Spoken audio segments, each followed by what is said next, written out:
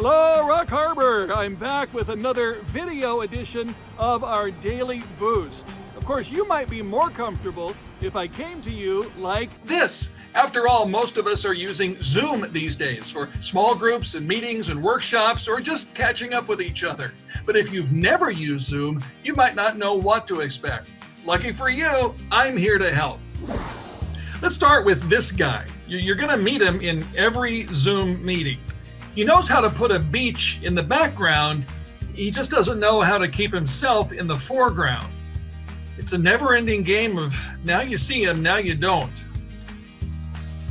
Well, here's the background on Pastor Randy's next workshop in our Amazing God Month series. It's called How to Lead a Small Group Focused on Our Amazing God. And it's happening this Sunday at 11 o'clock. And yep, it's a Zoom video conference. So email Pastor Randy for your access code if you're interested in starting a small group. Here's another person you'll meet in every Zoom meeting. The guy who's forgotten that his mic is on mute.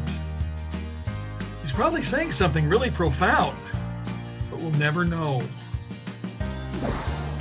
And there's the guy who's constantly distracted by his pets. But come on, look at this face.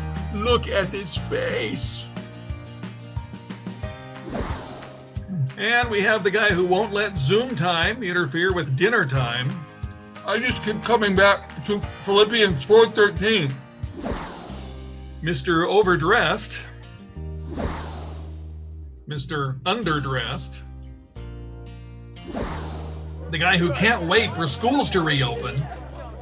Can you kids play a little more quietly, please? And my personal favorite, the guy who joined your meeting from his car and doesn't realize his signal's been frozen for the past 20 minutes.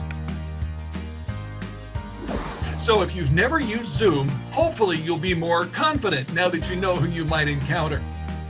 Most of Rock Harbor's small groups are using Zoom to meet, and you can see the current lineup on our website by clicking on Ministries. Now there's at least one of these characters in every Zoom meeting, so pay attention. And if you don't see one, you probably are one. Till next time, thanks for watching, Rock Harbor.